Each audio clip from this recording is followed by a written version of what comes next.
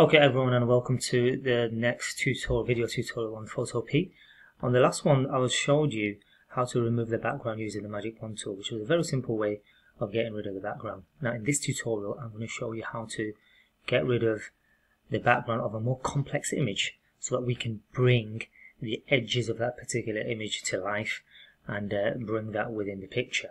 Okay, so we're going to be using something called the Refine Edge tool today, and this is what we'll be focusing on. Okay, so I'm going to start a new file, as you can see, and we're just going to change my background color very quickly. Remember, the background is usually locked, so you need to unlock it here on the right hand side.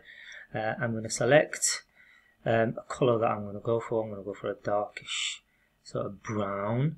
I'm going to press OK. Make sure you've selected the paint bucket tool, which is the shortcut is G, and then you click on the canvas and it should turn into that color.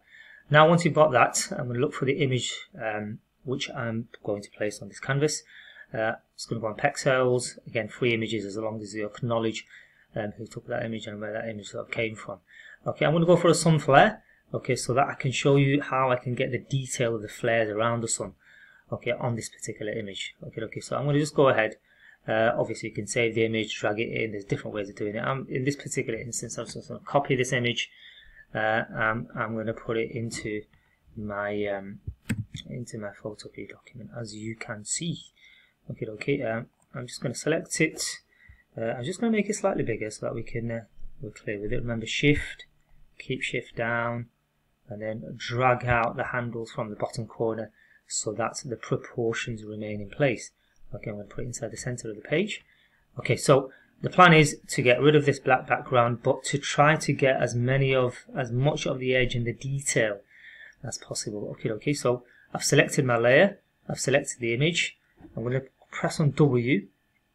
So when I click on W, it takes me through different types of tools. I've got quick selection, I've got magic wand, and I've got object selection. So I'm going to go on quick selection, and I'm going to click on the sun.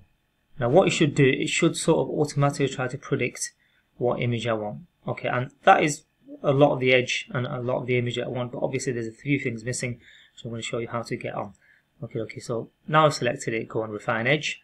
Now when you go into Refine Edge, here on the left hand side is the image that you'll be editing, and on the right hand side will be the actual end result. Okay, usually it comes up as a transparent background. I'm going to click on black so that I can see what's being added to that particular image, so it's clearer for me to see. Now when you add it back onto the actual canvas and as a new layer, it will have a transparent background, so don't need to worry about that. Okay, the first thing I'm going to do is I'm going to change the size of my brush to 40. Okay, now how Photopea works, it works with 3 colors. So you got your white and grey and your black. Your black will get rid of parts of the image that you want to get rid of. So for example, just to show you an example, if I click on that, as you can see, I'm starting to lose my image. White, automatic. What white will do? White will bring out the image. Okay, so will bring the detail of the image. So if I go on the white one and click on that, as you can see, that image is now coming back to life. Now the important color that I need to use is grey. Now what the grey does is I need to go around the edge using the grey and find out where all the yellow is. Okay, so that the flare around the sun is sort of coming to life. So as you can see here, now the more accurate you do it, the better the image and the end sort of result. Okay, so I'm going around. As you can see, it's now starting to bring out some of the flares and some of the detail of this particular image, as you can see.